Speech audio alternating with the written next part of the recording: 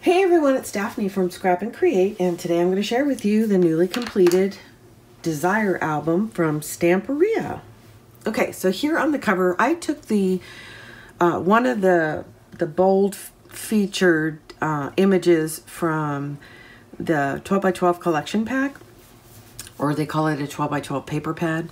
And basically this was one 12x12, and I fussy cut around parts of the image to pull it together, and I give you a little more instruction actually in the tutorial video for the cover so that I could shrink down the width, and I only took a little bit off the top. And these are graphic 45 roses, and as you can see, they match perfectly with this collection. So I think that's a nice little touch. Here's our spine. We've got these beautiful little polka dots, and then we went ahead and wrapped that around to the back. So here we are on page 1. Oh, and I forgot to tell you, this is 8.5 by 10.5 by 2.5. 8.5 by 10.5 by 2.5. So it's a large scale album. The last one I did was the same size, but it was landscape, not portrait. So we start with page 1, where we have two inserts, two pocket inserts. And these are nice size. I think they're 5 by 7. Let's see. But of course, all that's in the detail. Yeah, they're 5 by 7s.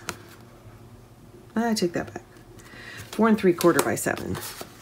Just so they're easier to slip into the pockets. These are pocket pages, but I did not put inserts in this album. You can. And I had some extra paper. I'm not sure I had enough to cover all of it without blocking. But I was kind of anxious to get this out and start working on a couple new things. Two large inserts, 5 by 7, 6 by 8. I just fussy cut around the lace here. And I did the same thing over here, fussy cut around the lace, but then followed the pattern of the roses up and made a side pocket. And then I put a bifold inside. This is 5 by 7.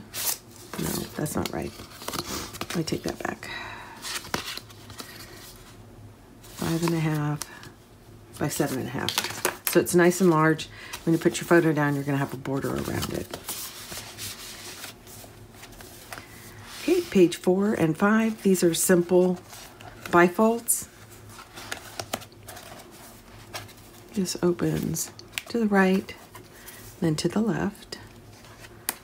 And then down here opens up and down. So you have lots of room for photos on this page. Every page is different. Just a nice deep pocket, simple page. I put 3 inserts. There's more paper. You can add additional inserts. This is just block matted, and I just loved this image. This was fussy cut from the 8x8 collection pack. This is a piece of chipboard. These are some of the ephemera from the ephemera pack. So is this.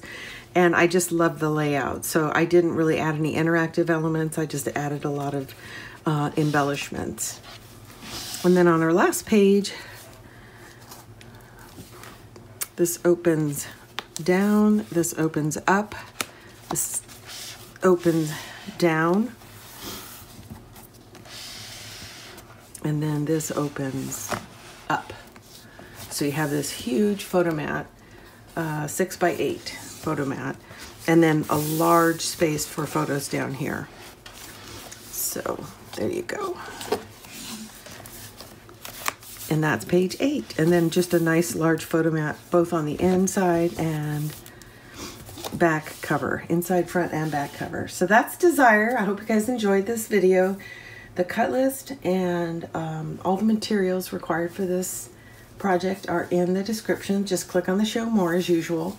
There's a playlist, so if you go onto our channel and you search for Desire, the playlist will come up, and the first one will be the walkthrough, the second one will be the base album build, and then it'll be followed by subsequent videos where I add the interactive elements and designer paper. Thanks for tuning in. This is Daphne from Scrap and Create. We'll see you soon.